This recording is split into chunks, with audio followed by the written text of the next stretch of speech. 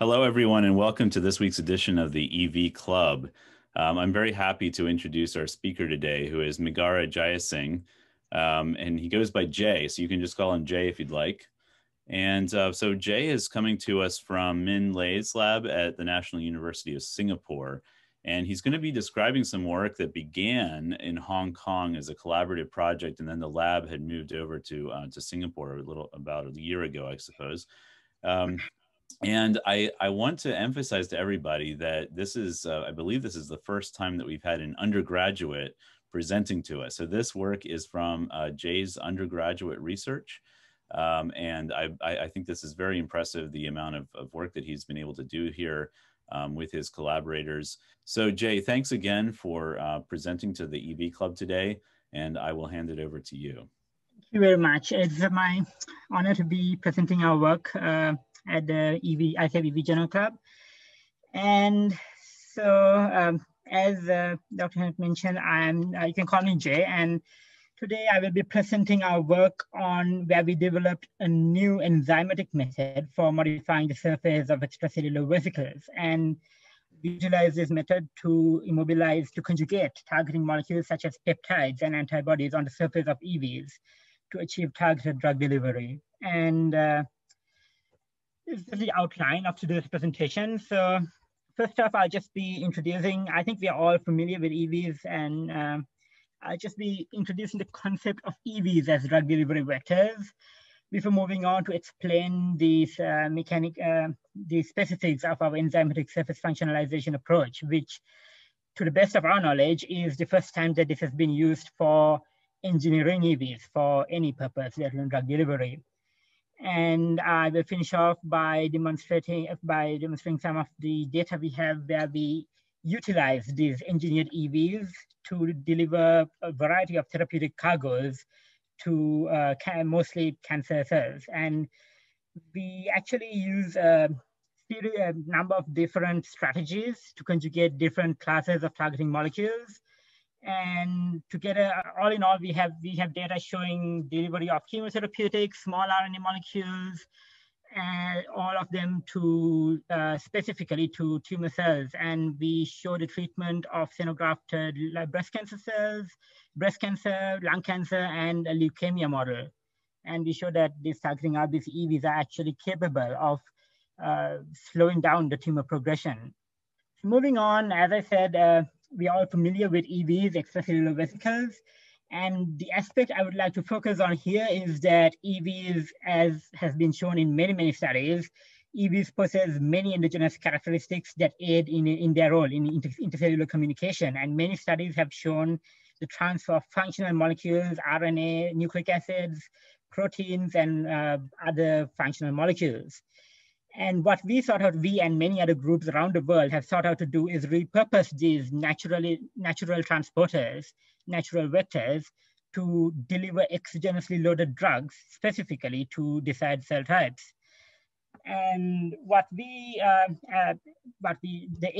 goal here is to load extracellular vesicles, naturally derived extracellular vesicles, with exogenous drugs, followed by surface functionalization, because the reason for this is very few naturally derived EVs actually have significant therapeutic potential.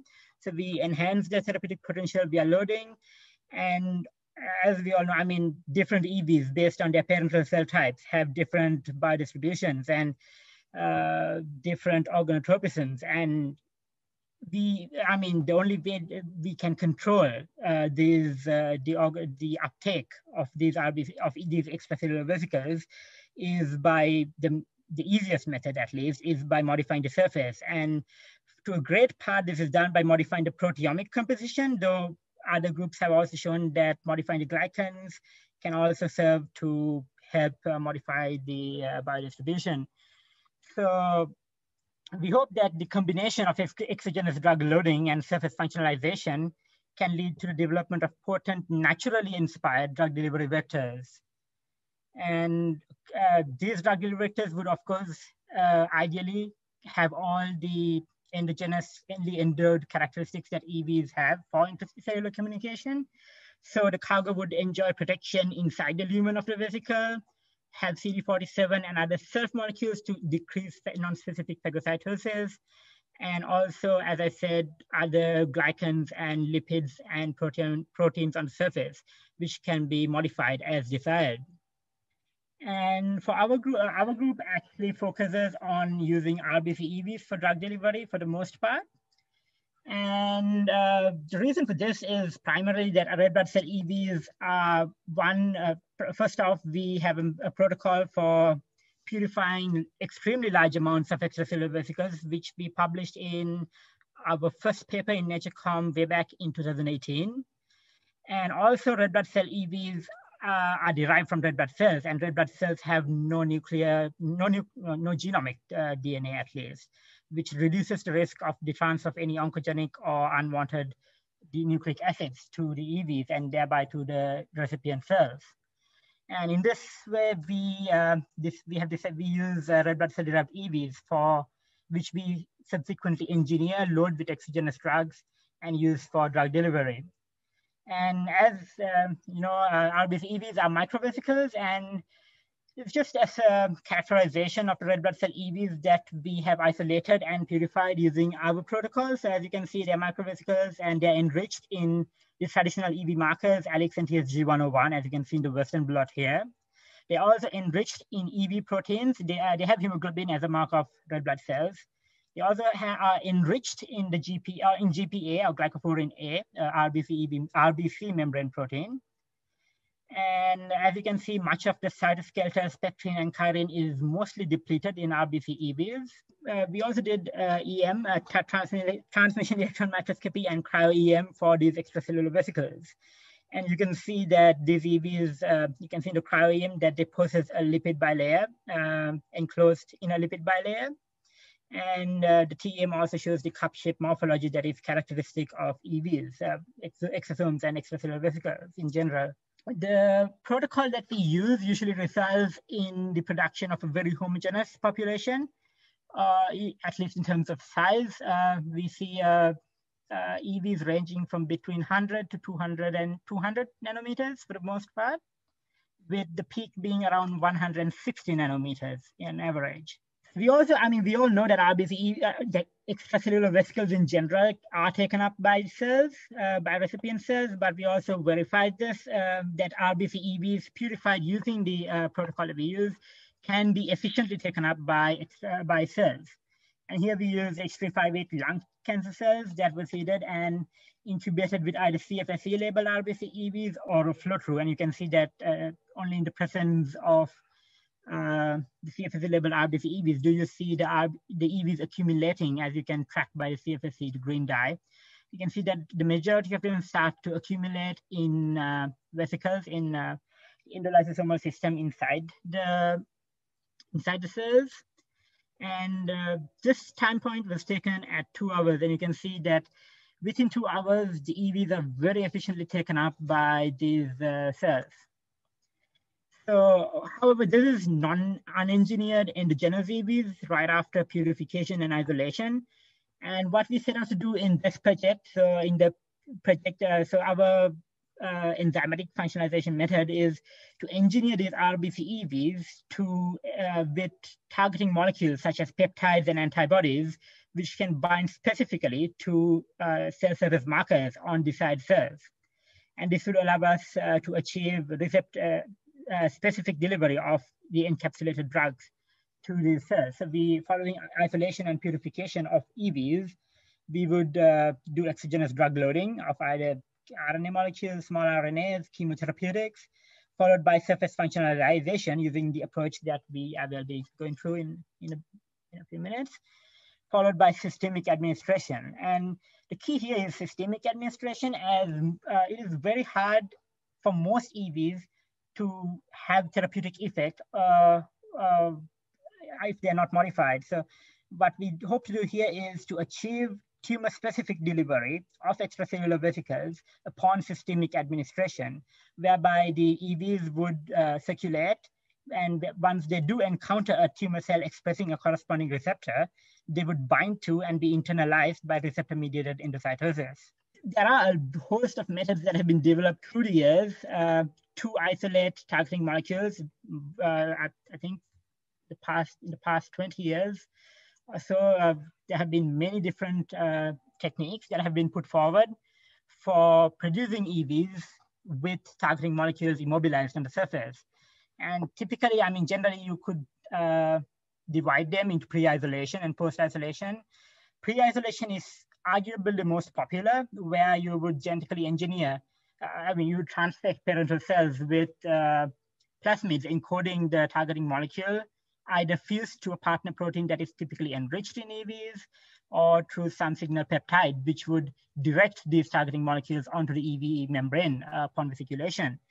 However, I mean, as you can see, there's a large class of molecules that have been used by a number of other studies using this method. There's also lipid insertion, or lipid insertion also arguably goes together with fusion with liposomes, either before or after vesiculation. So there's another method that has also gained popularity.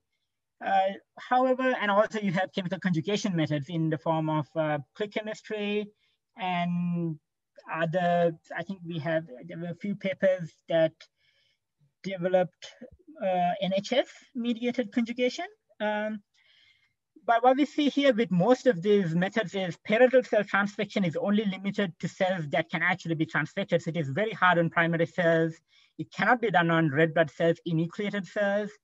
And there's also always a risk, I mean, since it is done on nucleated cells, there's always a risk of horizontal gene transfer through the EVs to the cells. And it could be oncogenic gene transfer, considering that a majority of the cells that we use are immortalized or cancer cell lines. Lipid insertion doesn't really encounter this problem based on the EV source.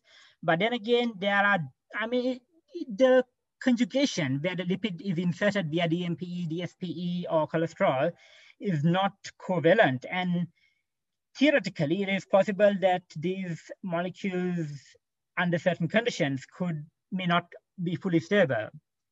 Chemical conjugation, for the most part, it is mostly covalent. Most of the approaches put forward are covalent.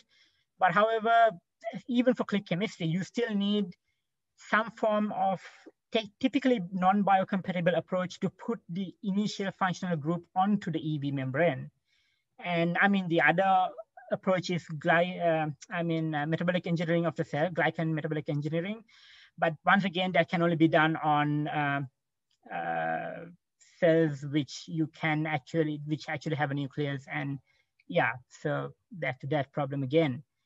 So affinity interactions have also been explored quite a bit, binding to PS via C1C2 and via annexin 5 and various other forms of affinity interactions. But what we see here is generally there is either a risk of horizontal gene transfer here, or you see that the interaction is not covalent, not permanent, or it may involve some form of non-biocompatible interaction, non-biocompatible chemical reaction.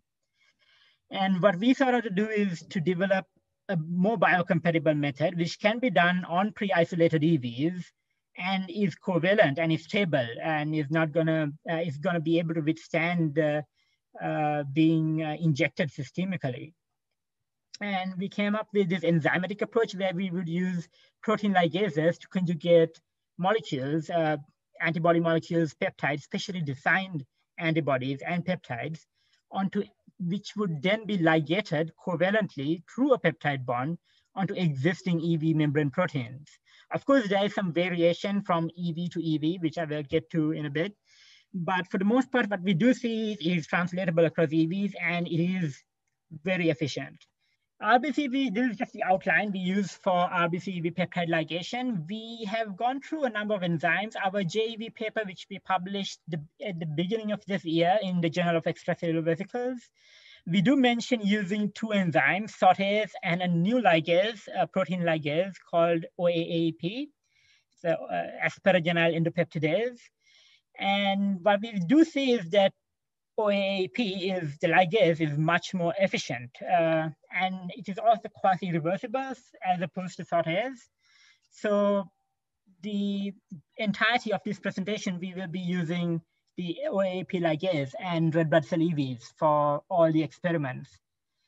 And what we do here is the basic outline which we use for this approach is we would design peptides with recognition motifs that can bind to the enzyme, the OAP ligase.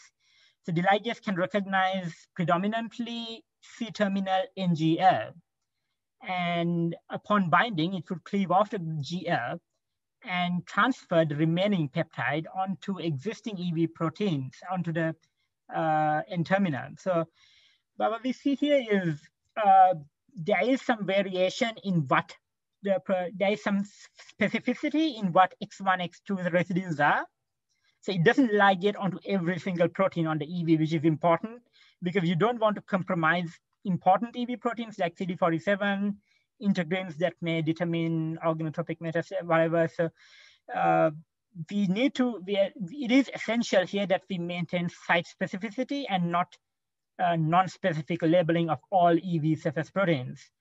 And I will get to which proteins are labeled in a bit, but for the most part, the outline of this is we are able to form a peptide bond, a covalent stable peptide bond between specific EV membrane proteins with exposed N-termini and specially designed peptides. And it is very efficient. So we did a Western blot confirming that only in the presence of the RBC EVs with the enzyme and the peptide do you see, we see two very thick bands at approximately 35 and 40. And we assume that there is at least two proteins somewhere around 40 kDa, kilodalton, that are labeled with the biotin-related peptide. So here we just ligate a biotin-related peptide and blot with structure in HRP. And in the absence of the enzyme, you actually do not see any covalent conjugation. We also quantified the copy number using a biotin-related HRP standard and NTA, nanoparticle tracking analysis, and we were able to determine that approximately 350 peptides were conjugated per single EV. Of course, we wanted to see if this is also, if given the homogeneous nature, given the often possibly heterogeneous nature of EVs, whether it was 350, or whether all the EVs were basically conjugated with a peptide. So we did single EV flow cytometry. Single EV flow cytometry revealed that the bulk of the EVs were in fact conjugated with the peptide. And as you can see, we reach almost 80% conjugated with the peptide. But what is significant here is that you do see a general shift of the population in the biotin-related peptide ligate, the EVs, as opposed to the control. Of course, the EVs were very, very small. So the fluorescence intensity per EV is very low, which is a bit harder for the flow cytometer to pick up. But we are able to see that in general, the entire population does shift to the left, indicating that the majority of EVs are actually successfully conjugated with the biotin-related peptide. And we also wanted to ensure that these peptides, we do know it's a peptide bond. The ligation using this protein ligase has been characterized in other papers, but we wanted to see if upon ligating peptides onto the EV, it would be stable at 37 degrees in serum as basically in vivo conditions, just to verify that this approach is able to withstand the in vivo conditions upon systemic administration.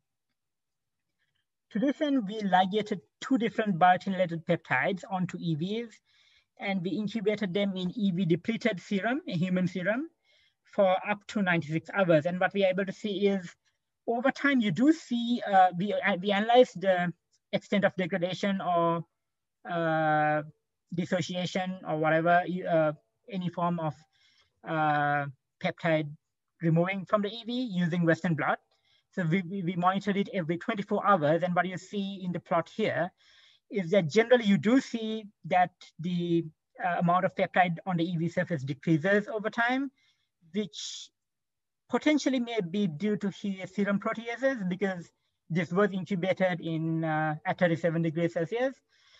However, what you do see is even at 96 hours, you still have at least 70% of the peptide remaining. And of course, I mean, EVs do not last in circulation for 96 hours. So we can safely assume that this conjugation is able to withstand the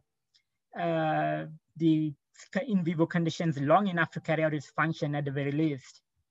We also want to ensure that the conjugation, given that it's an enzymatic reaction, that it is irreversible.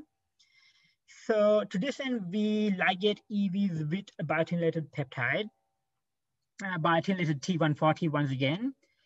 And following this, we wash the EVs and we religated with an unbiotinylated form of the same peptide. And we repeat that 3 times over. And what we see is what we would expect if it was reversible was that the band would decrease by a certain percentage each time you religate with the non-biotinylated peptide, as the biotinylated peptide on the EV is going to be replaced by a fraction every time you religate. But what you see is, for the most part, you do not really see a significant decrease. We also repeated this with a number of other peptides, indicating that it's seemingly irreversible conjugation despite the enzymatic nature of the conjugation. And more importantly, we wanted to see which proteins were ligated covalently. So as I mentioned before, we use RBV EVs purified using the same protocol. So for the most part, I mean, the EVs, the proteins that are ligated are going to be consistent throughout the study. So to this end, we once again ligated EVs with a biotinylated peptide, and we lyse the EVs and we do a biotin pull down to pull down the proteins that do contain the biotinylated peptide that have been ligated with the biotinylated peptide. And following this, we compare this with unligated EV, and we do mass spectrometry, and we determine the enrichment of proteins, which proteins are enriched in the biotinylated pull-down sample. And we did come up with quite a number of proteins, 35 to be exact, that were significantly enriched, as you can see from the volcano plot here.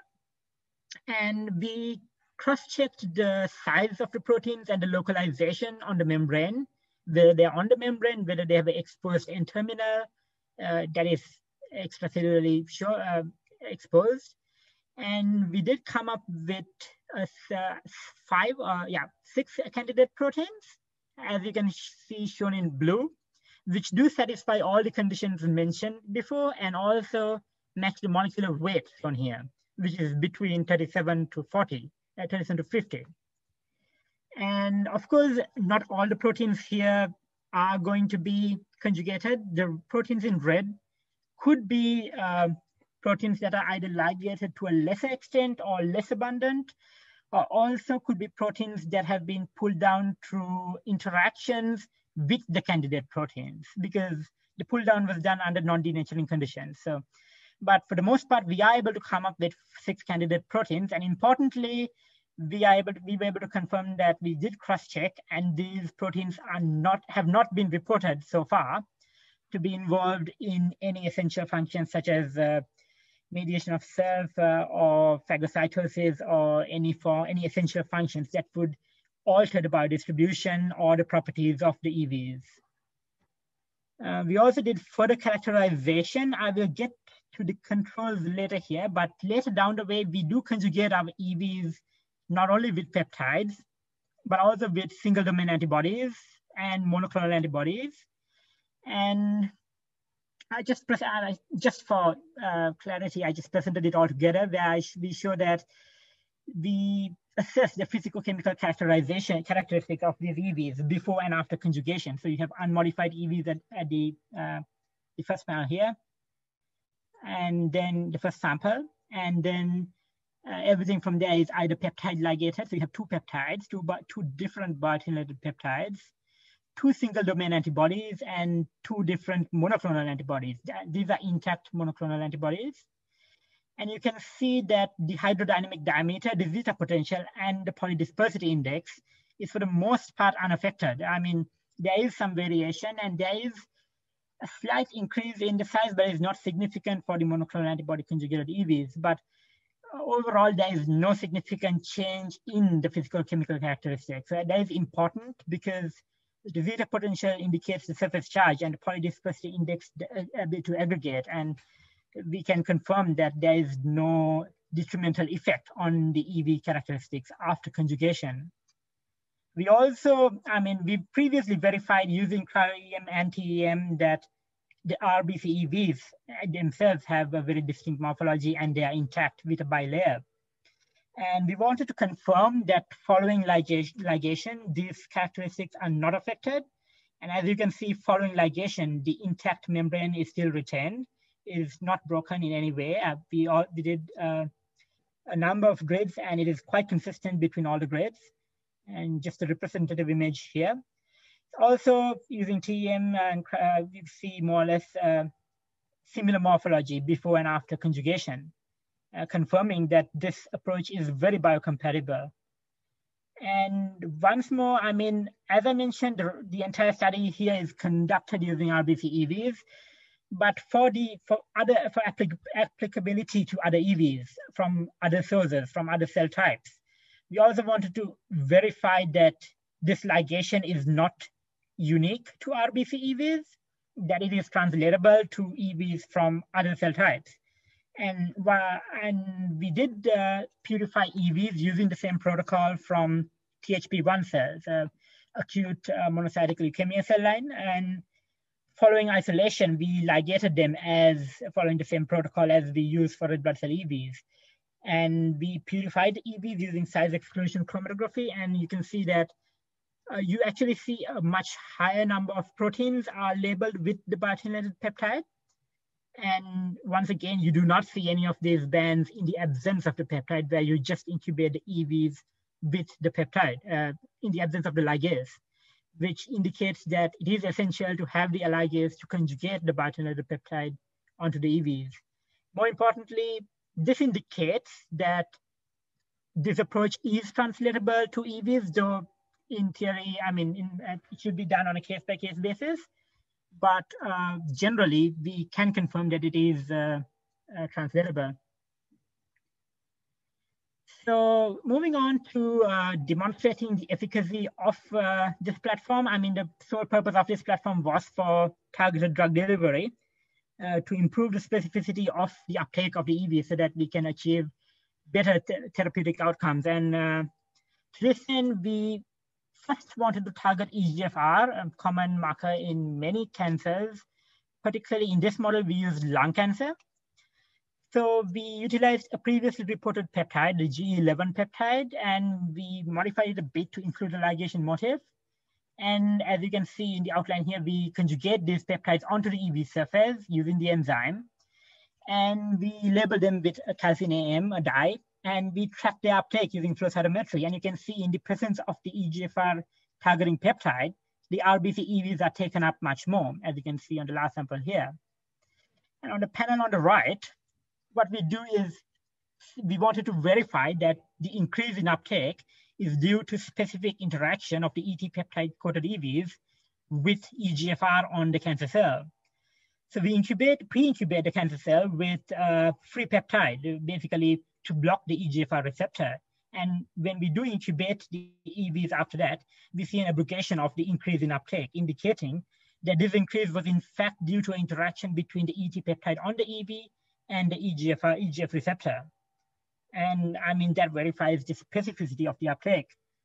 I mean, once we did verify that this approach was working, we also wanted to ensure that these EVs actually do enter the cell and are not just stuck on the surface. So we did confocal imaging, and you can see we use CSFC labeled EVs here in the same cell, H358 cells.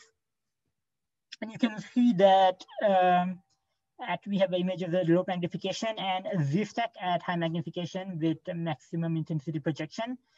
And I mean, we did confirm that the EVs are in fact inside the cell. And you see increased accumulation, very clear increased accumulation in this presence of ET targeting. And we also loaded RBC EVs with paclitaxel for therapeutic effects. So PTX is a common chemotherapeutic with many side effects upon systemic administration. And what we noticed is that ET peptide ligated RBC EVs loaded with PTX actually show higher specific toxicity to H358 cells, to lung cancer cells, which further confirms that this approach does work and is able to deliver increased amounts of the therapeutic cargoes to recipient cells with greater specificity. We also went in vivo once we did confirm the that the PTX model was working in vitro. We use the same EVs. We have either control peptide ligated or ET peptide ligated, EGFR targeting peptide ligated EVs. And we load all of them with PTX using sonication. And we deliver these to mice xenografted with H358 mCherry luciferase cells. And we monitor the growth of the tumor using luciferase bioluminescence. And you can see, these are just representative images of bioluminescence. And you can see over time in the ET peptide coated EVs, the progression of the lung tumor, it's orthotopic lung tumor, is actually slowed down to a great extent. And here you see two different exposures just to avoid overexposure. So if you go back to the plot, you see that it is significantly able to suppress the progression of the tumor. We also did tunnel staining, and you can see from the representative images here that it is able to induce higher DNA damage in the ET targeted sample, as opposed to control peptide ligated EVs or uncoated EVs, or even, in fact, PTX only. Moving on, so we did verify EGFR. We then moved on to a different target, CXCR4, and we used a already verified CXCR4 antagonistic peptide, T140, which binds to CXCR4 with high affinity. And what we noticed here was that the T140 is a circular cyclic peptide, and we were able to verify using Western blot and flow cytometry that this peptide is actually ligated much more efficiently. Whereas with the EGFR targeting peptide, we were only able to achieve about 300 copies, 350 copies per EV. Now we were able to achieve well in excess of 1,000 copies per EV, which we possibly attribute to the cyclic nature of the peptide and the new design. But basically what we do see is a significantly higher copy number of the peptide per EV, which we verified. And we also did flow cytometry. And we are able to confirm that it is significantly, in fact, better than TL5 peptide in terms of efficiency, at least. We use the same outline, the same protocol for conjugation. Following this, we incubated T140, the T140 CXCR4 targeting peptide conjugated EVs with CXCR4 positive cells or negative cells. So we have MOLM13 or CEM leukemic cells or lymphoblastoma cells, and we have CXCR4 negative neuroblastoma cells, mouse neuroblastoma. And you can see that in the presence of CXCR4 targeting with T140, you see a significantly increased uptake. It actually goes from around 10% to 70%, well in excess of 70%. And we also wanted to once again verify that this uptake was specific. Once again, we noticed that a blocking assay with free CXCR4 antagonistic peptide blocks this uptake. Moreover, scrambling the cyclic peptide to neutralize the targeting ability also abrogates the uptake. And this verifies that the increase in uptake is actually due to the specific interaction of the T140 peptide with CXCR4. However, I mean, this is just, the CXCR4 is able to mediate targeting and increase uptake in CXCR4 cells. We moved on to conjugate, to develop a bifunctional peptide where we have the CXCR4 targeting domain and a pro-apoptotic domain using the very popular KLA pro-apoptotic peptide. And what we see is when we ligate this bifunctional peptide, primarily we are in fact able to maintain the specificity for CXCR4. The blue bar is T140 only, and then the red bar is the bifunctional peptide, which has both targeting and apoptotic capability. And what we see with annexin 5 PI assay is that this bifunctional peptide is able to induce increased cell, that you actually see the development of a new population here of dead cells. And it is much more potent than any of the other controls, KLA only or T140 only. And following this, once again, we wanted to verify this in vivo. So we established a leukemia model where we injected MOLM13 luciferase cells into the tail vein, allowed the leukemia to develop. And then we do bioluminescent readings along with treatment every 2 days with T140 or control peptide ligated EVs. And we are able to observe a significant difference in regression of the tumor progression, leukemia progression by 14 days. And this is only observed in the presence of T140 KLA. And you have representative bioluminescent images here verifying this. We also did HNA staining of the spleen to track infiltration of the leukemia cells. If you can see, you can identify leukemia cells by the larger and lighter colored nuclei as opposed to the smaller nuclei of the spleen cells. And you see, as opposed to the very high infiltration in the untreated control and the EVs, you see the highest therapeutic effect is seen in T140 KLA, where you see very little infiltration and greater retention of the original splenic cells. We also did a survival curve where we see that only T140 KLA EVs are able to provide a significant difference from the untreated control, as opposed to the other controls which do not have a significant effect. Our JAV paper also, in addition to drug delivery, we also addressed another common problem associated with EVs in the form of half-life. So, I mean, especially in terms of drug delivery, we noticed that EVs have, for the most part, a very short half-life, ranging from a few minutes to a few hours. And what we sought to do is to see if we could increase this. So we've previously reviewed in our review in seminars in cancer biology the different strategies that have been used by groups throughout the years to increase the stealth properties of EVs, to decrease phagocytosis, like pegylation, CD47 overexpression, glycan modification, masking of PS, and so on. And we analyzed our red blood cell EVs. And we do see that the majority of the RBC EVs do have CD47. They also have PS. So CD47 is antiphagocytotic, and PS is prophagocytotic, which is not as desirable. And we did notice that our RBC EVs do not have an overly long half-life, which it generally ranges to around a few minutes to within an hour. So what we sought to do is to increase the expression of CD47, to increase the antiphagocytotic signals. And for this end, we used a self-peptide derived from CD47 that mimics the loop on CD47. And upon ligation of this self-peptide onto the EVs, we see that these EVs are actually taken up less by THP1 and MOLM13 cells, which are monocytic and myeloid cells capable of phagocytosis. Upon injection in vivo and tracking the circulation half-life, we see that the self-peptide ligated EVs, shown in red, do show a significant increase in half-life, especially by the 15-minute time point. Of course, we could not track the EVs beyond 15 minutes as our method was not sensitive enough, but we do see that this self-peptide is capable of prolonging the half-life, the circulatory half-life of the EVs. And this technically is applicable to other EVs as well. Of course, so far, the ligation, the data has all been on peptide ligation using targeting peptides or CD47-derived peptides.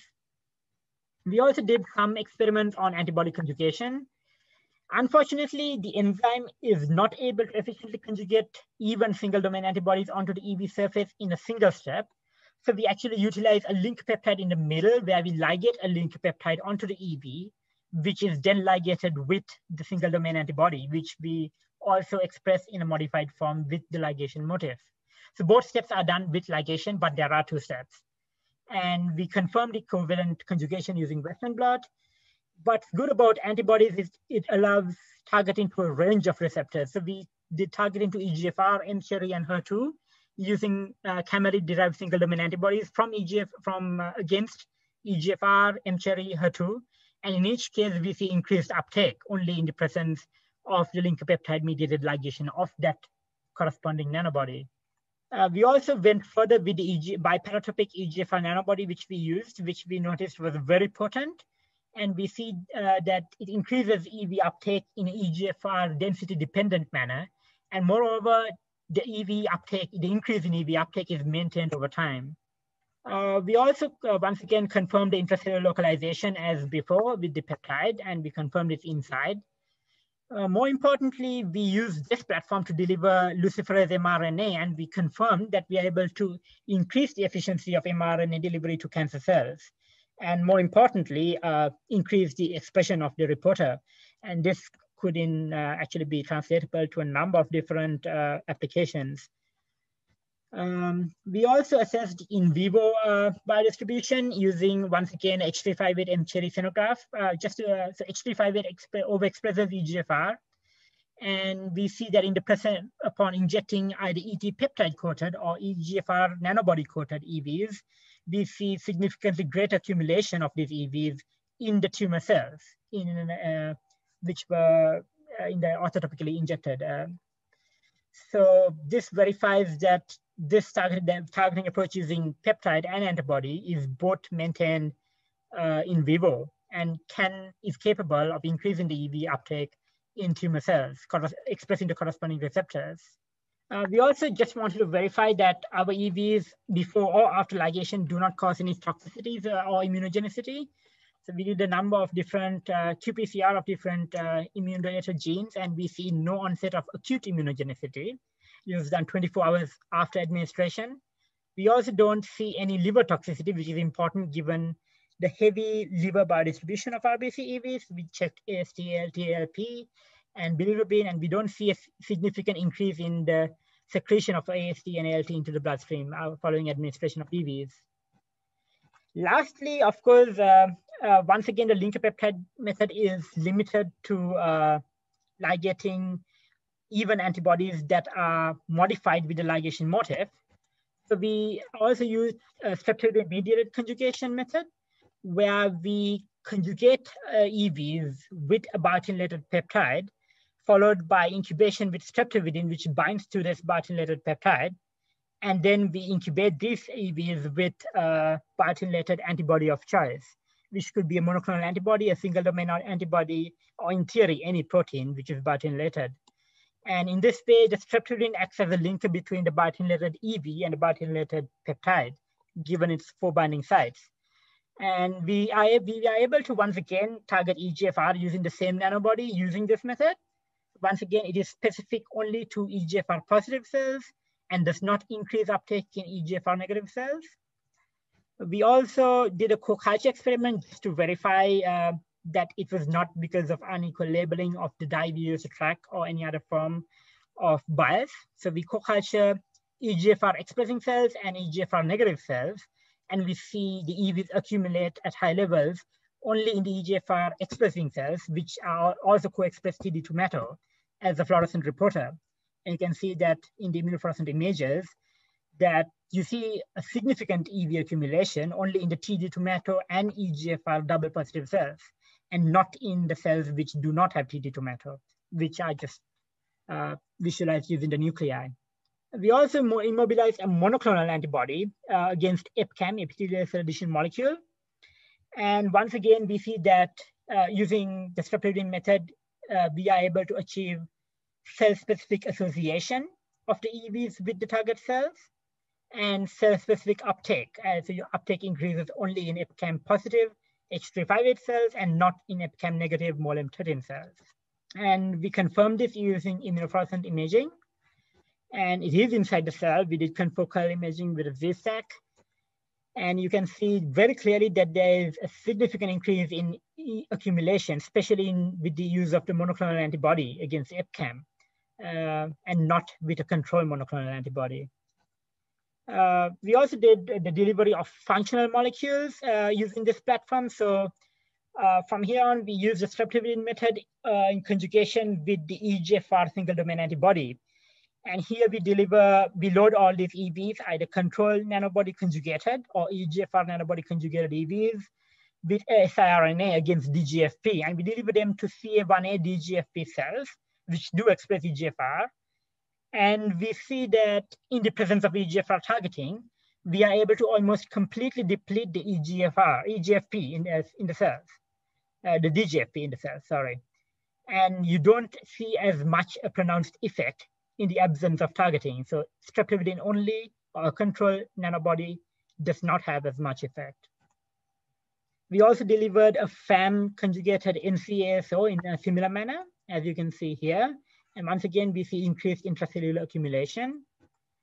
But for therapeutic effect, we chose miR-125B as a target, a commonly associated, commonly upregulated oncogenic microRNA, especially in breast cancer. And we tested the effect of EGFR targeted miR-125B knockdown in 2 breast cancer cell lines, CA1A and 41. So here we see increased knockdown of miR-125B with targeting, EGFR targeting, but you see a less effect in the absence of targeting, and NC has no effect at all. Significantly, any form of EV delivery is better than naked ASO. We also see a significant decrease in survivability, basically higher specific cell cytotoxicity of miR-125B ASO-loaded EVs in the presence of EGFR targeting as opposed to non-targeted EVs. We also repeated this in 41 cells, and we confirmed that once again, the 41 cells do express EGFR. So with EGFR targeting, we see increased knockdown of miR-125B and a corresponding decrease in cell viability. We did test this in vivo using a xenograft of CA1A or allograft of 41. So mice were injected in the flank. And what we noticed is we were significantly able to deliver these EVs with increased accumulation to the tumor cells on the flank. And you see with EGFR targeting using IVIS, we check the relative uptake. And the EV uptake is significantly higher with EGFR targeting as opposed to the non-targeted controls, which we verified with immunostaining for GPA, a specific RBC EV marker. So you can see in red, there is increased accumulation of GPA from RBC EVs, which has accumulated in the lysosomal pathways in the cells here in the tumor. And you see much lower accumulation in the controls. We also did a treatment as outlined here, where we precondition the mice and do EV administration in 2 doses and run qPCR for the tumor. And we see significantly increased knockdown of miR-125B. And we see this both in the CA1A and the 41, though we see greater knockdown in CA1A given the greater vascularity of the tumor. But generally, we do see that we are able to deliver small RNA molecules with greater specificity to flank tumors by systemic administration. We are working on expanding this platform, improving our ligation approach, and working on new and novel targets and new delivery approaches. And I would like to thank all the lab members of the Shi and Lei lab who have helped and contributed to this project and the upcoming manuscript that we are working on. And thank you very much for your time. And any questions? Well, thank you, Jay. That's an amazing amount of work that you've shown us today, both from your published manuscript and from the unpublished data that you have. And I think that you've shown some pretty amazing uptake that I think many of the people on the call are interested in. So I would like to just start though with a kind of philosophical question for you. So why EVs? Why do you think it's important to put these peptides or your other targeting moieties onto EVs as opposed to other delivery vehicles? What we do see is, I mean, especially for RNA molecules, and I mean even other drugs, the vast majority of vectors that are used right now consist of liposomes and polyplexes in the case of nucleic acids, the DNA polyplexes, and other nanoformulations. And all of these are synthetic; they're not natural. And this, of course, causes a problem in translation, but it's also potentially toxic, may cause immune reactions. And what we see here is a completely natural vector, which has been designed by nature for intercellular communication.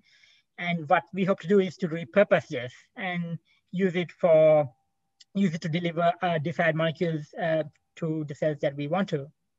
Great. Okay. So I think in the same vein, we have some questions here about the possible responses of the organism to the administration of EVs. So I want to first go to James Drummond. So James, please feel free to unmute yourself. But James is asking about the immunogenicity here. So you showed that when you administer these EVs to the mice, you do not see an acute immune response as measured by, for example, some of the interferon stimulated genes, and you don't see the liver toxicity. But James asks, what about immunogenicity when you apply or when you administer the EVs with multiple doses? Have you looked at that?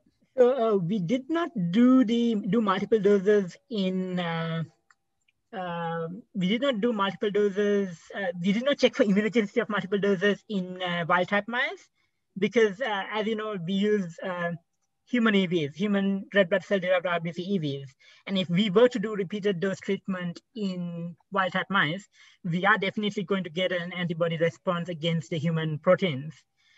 So we did not check that, but that was why we resorted to a more traditional, like acute immunogenicity test, just to ensure that the accumulation of whatever hemoglobin or EV related, RBC EV related proteins would not cause any sudden onset of toxicity or immunogenicity.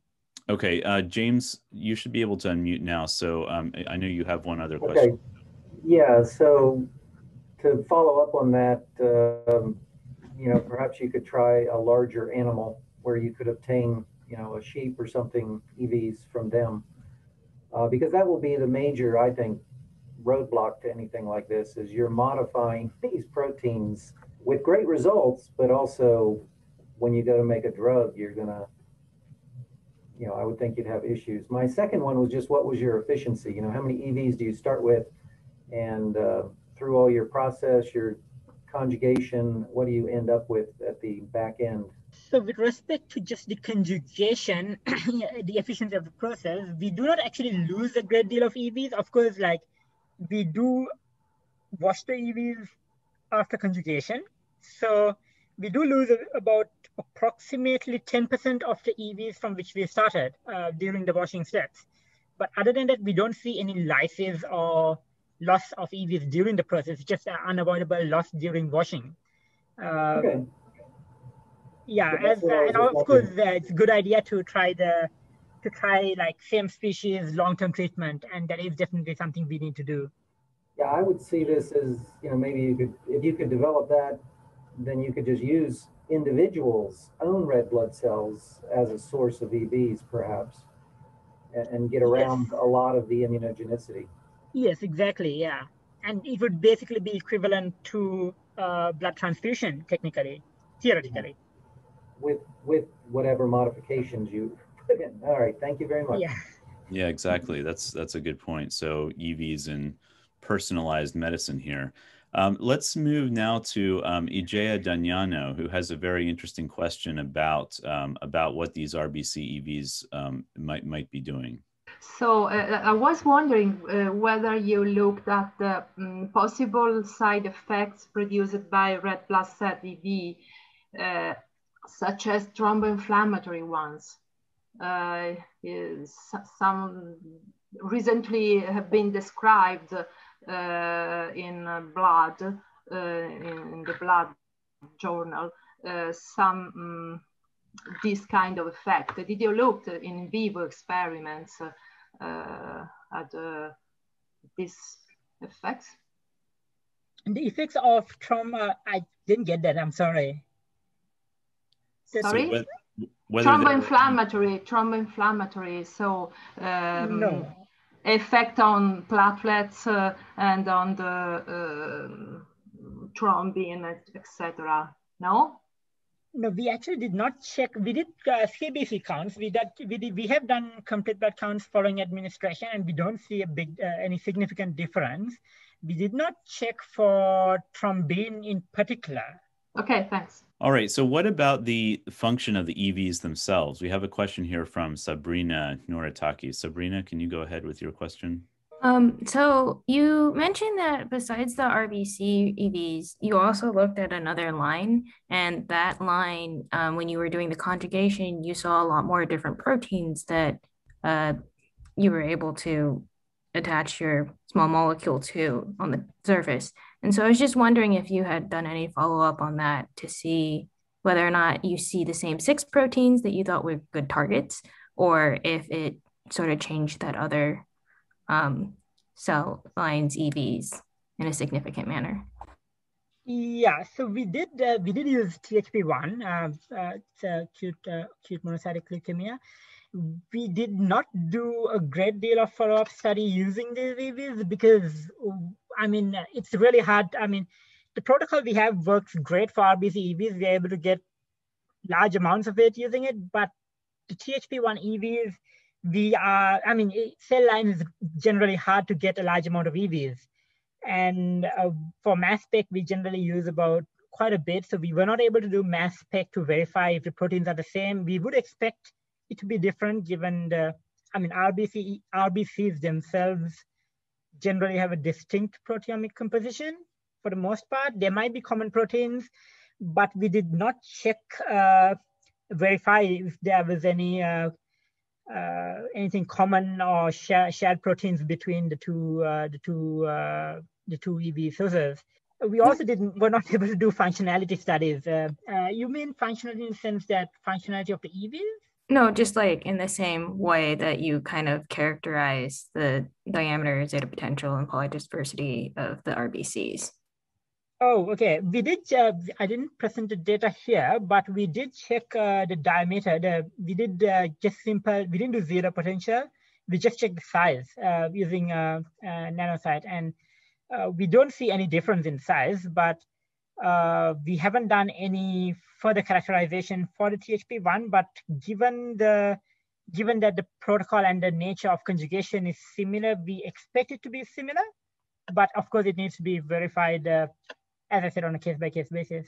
Thank you. And also congratulations. This is really, really great presentation. Thank you. In the interest of time, I'm going to ask two questions here myself. For Miriam Catalano, who asks, what is the ratio of EVs to cells that you used, I guess, in your in vitro experiments? Okay, so we did use, throughout I think both our manuscripts, we refer to EVs in terms of micrograms. But so generally, we would typically micrograms of hemoglobin. I mean, the most abundant protein, more or less equivalent. Mm-hmm. I mean, we generally use, so most of the in vitro assays we use 20 micrograms in a 24-well plate, which should be for 200,000 cells, which is, if you do want it in terms of number of EVs, that would be somewhere in the range of 10 to the power, somewhere around 10 to the power 10, approximately. Molecules of, 10 to the power individual EVs. Do you have a different result if you put different ratio of EV? Yeah, so what we do see is generally, even at low doses, we do see that there is an increase in EV uptake. We do see the targeting effect. But depending on the dye and what kind of readout you take, if it's RNA, if it's knockdown, if it's just a dye, the strength of the dye, CFSC, calcium AM, there is always some variation. So some ASOs are much more potent than others. So we do tend to have to vary the dose, but generally we see it works between a dose of 5 microgram, which is the lowest, actually 1 microgram. 1 microgram to up to 100 microgram, we see the targeting effect. So it's a broad range it works over. Okay, thank you very much and congratulations. Thank you. I guess just to do a kind of back of the envelope calculation, you'd be talking about something like on the order of 10 to the 5th EVs per cell then in those in your standard dose. Yes, something along those lines. But I mean, the reason we do go that high is because we can actually afford to get a ridiculously large amount of EVs. Sure. Yeah. So, and then the other technical question that came in from two people, Stephen S. and Tom Dredonks, was how are you loading your RNA or your ASO or your ASOs into the EVs? Yeah. So what we do use is through the first paper, the JEV paper, we have used two commercial reagents. Exofet, I think, is quite common from SBI, and we also use REG1. So they are commercial transfection reagents, and we just use them just for this study, just to demonstrate the efficacy of the targeting approach, just to show the functional release of cargo, and then the ability to have functional knockdown. Okay, so I know that we're a little bit past the hour, but I do want to give an opportunity to, we have two more questions here from, first of all, Alex Mock, do you want to go ahead with your question? Sure. Thanks. This is excellent work. So I have a two-part question. One is, can you describe your method for loading calcine AM into EVs, and where do you believe that label is located on the EVs? Is it on the surface protein? Is it in the membrane, in the lumen? And then the second question is, it's been demonstrated that varying exogenous labels on EVs can have an effect on in vivo biodistribution. Did you try other labels for your engineered RBC EVs? Yeah, sure. So with respect to the first question, we did use calcine AM. I think we used calcine AM somewhere in the first JV paper, but predominantly most of our experiments are done using CFSE. But I mean, more or less the same. Both calcine AM and CFSE are cell permeable, so they do enter the cell. In the case of calcine AM, the AM is cleaved off and it's fixed inside the lumen of the cell. So what we expect with calcine AM is everything is inside the EV. So once there's calcine AM diffuses into the EV, the AM is cleaved off, stuck inside because calcine itself is not permeable. It cannot cross the bilayer, and then it's inside. And when we wash away, we lose anything that's just outside or stuck on the surface. CFSE is a bit different. It's CFDASE, CF diacetate carboxypyroxene, diacetate succinimidal ester. So we see that what we do see is that the diacetate is cleaved once the EV enters, once the CFSE enters the lumen of the EV, and then it's basically NHS. So basically it just conjugates to any intraluminal protein in the EV but spontaneously using, it's just conjugation and it's just stuck inside.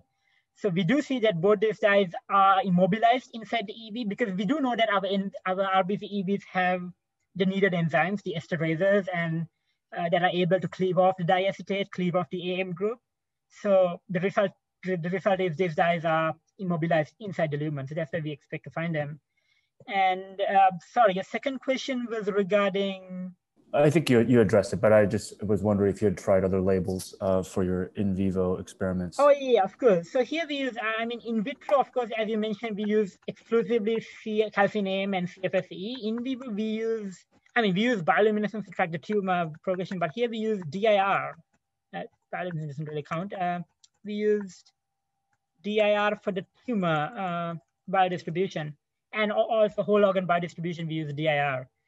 And yeah, this is just DIR biodistribution just to track the relative EV uptake with and without targeting in the flank tumor after excising the tumor from the mouth. And have you done experiments where you use a different label outside of DIR? Yeah, so of course, it's very common in the EV field, nanoparticle field, that DIR forms micelles. And so as I said, in vitro is CFSE calcine AM.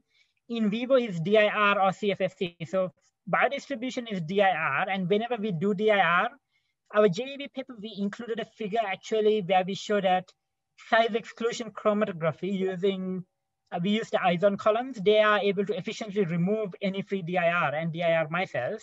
Also for the sake of this experiment, expecting that there may be some artifacts caused by DIR micelles, we also did immunostaining just to verify that this is reliable, that it is actually the real signal. So what we do is we excise the same tumor you see here. Following imaging of IVIS, we freeze the tumor, do cryosection, and we do immunostaining with GPA, RBCV marker. And once again, you see that the reading from immunostaining corresponds to the reading you get from the DIR. Okay, great, thank you. And our final question then also has to do with biodistribution. Andrea Silva, do you want to go ahead with yours? Yeah, thank you for your presentation. Really nice work. My question is related with the targeting of your functionalized EVs. Do you see a redistribution of the vesicles when in your in vivo assays? Meaning, besides the targeting to your target organs, do you see a reduction in non-specific organs? And what's the implication of that in terms of translation of the application into humans? Yeah, exactly. So actually, I did not include the biodistribution data in this presentation because I didn't have a lot of space, but we did have a figure in our first manuscript in JV where we do compare the whole organ biodistribution. So we have liver, lung, spleen, I think we had brain and heart and lungs, kidney, the whole set, yeah. And what we do see is generally with targeting, we see an increase. We use DIR for that. So we see the fluorescence from DIR, epifluorescence increases with targeting in the tumor. Basically, tumor is the lung because the orthotopic lung xenograft. And corresponding with that, we do see a decrease in the liver. Of course, the liver takes up the majority of the EV, so you don't see a drastic decrease, but you are able to see a redistribution just to where you see a reallocation of a portion of the EVs, mostly from, if I remember rightly, it would be the liver and maybe from some of the other organs, that these EVs are redistributed to the lung where the tumor is located. Great, thank you. All right, well, thanks everybody for your questions and for attending today. And a special thanks to Jay for sharing your work, your published work, your unpublished work. We wish you all the best in your continuing research. And so everyone, we hope to see you again next week. I hope you all have a great rest of the week. Bye now.